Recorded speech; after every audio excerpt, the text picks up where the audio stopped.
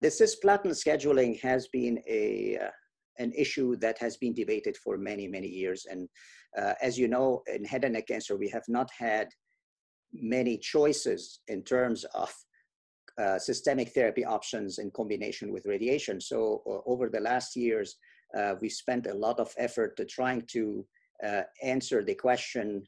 Actually, we didn't spend too much effort. We basically continued debating the question of whether a weekly cisplatin would be more reasonable than every 3 weeks. The reason being, even though the high dose cisplatin every 3 weeks is or has been the current standard of care through level 1 evidence and phase 3 studies, the problem is that when you give it, about 40% of patients cannot get the 3 doses of cisplatin.